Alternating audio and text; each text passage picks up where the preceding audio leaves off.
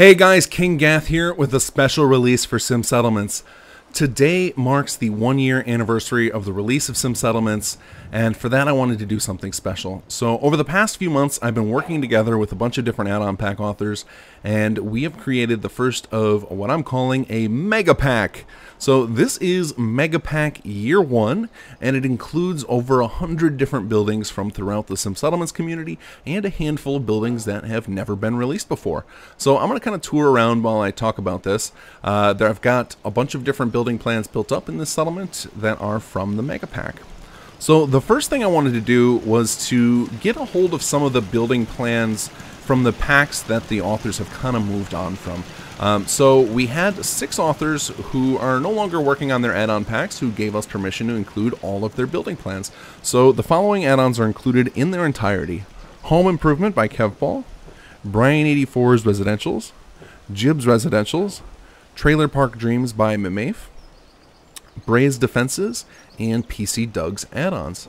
So those are all included in their entirety, and they've been brought up to date. I went ahead and added some of the features that they were lacking from the current incarnation of Sim Settlements. For example, the direct select only, so like those giant oversized buildings won't show up randomly on your plots. You only will get those if you direct select them from the building plan select menu.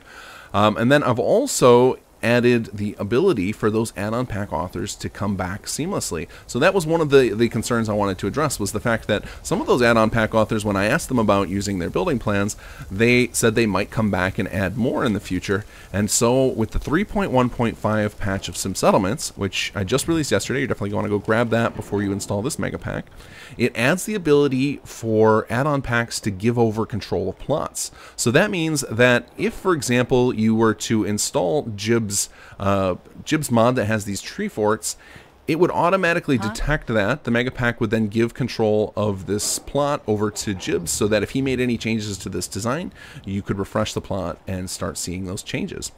Now, this opened up the possibility for another type of building plan that we started adding, which are donated building plans from active mod authors who are still working on their add-on packs. So, for example, in front of me, you'll see the Radroach enclosure from Altair P's Animal Farm.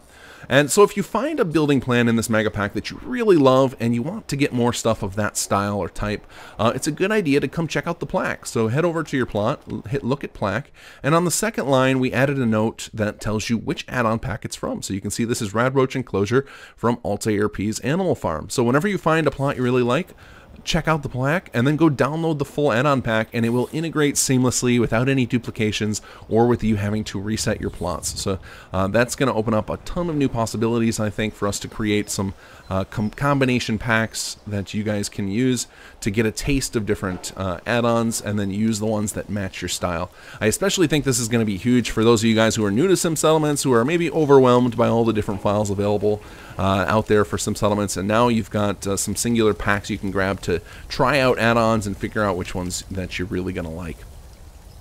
And then the final thing that these mega packs allow me to do are to continue to release more and more buildings myself for Sim Settlements, or not just myself, the whole Sim Settlements team. We can keep adding more building plans without having to overinflate the main mod, which has always been a concern. I don't want to get the size of that too big because that would limit Xbox players' ability to use it.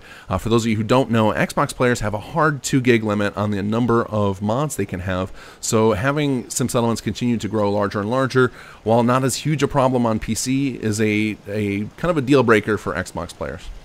This also affords me the chance to kind of create some silly building plans. So as you see in front of me, I really fell in love with the Slocum's Joe kit, and I decided to build a building plan out of it. So that adds a new commercial plot if you have this. Now the Slocum's Joe kit is part of the Creation Club, and thanks to the Starlight patch, Sim Settlements can now load content dynamically. So if you don't happen to have any of the content we used, those building plans just won't be loaded, and so you won't have a problem. That means that the Mega Pack requires no DLC, requires no Creation Club content, but if you happen to have that and we happen to like it and wanted to use those assets, we all can win that way. I really want to thank here Ono. He is the creator of Sim Settlements Scrappers add-on. He did most of the legwork on merging together all of these different files and getting this Mega Pack into a good place before I could start implementing some of the ability to pass off plans. So thank you, sir, for all of your hard work.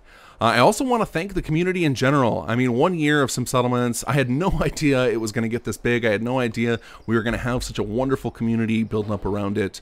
Thank you all for whether you've created an add-on pack or you've actually donated money to help us develop Sim Settlements, or if you've just been giving us support and positive feedback to help keep Sim Settlements on the right track. Thank you, everyone.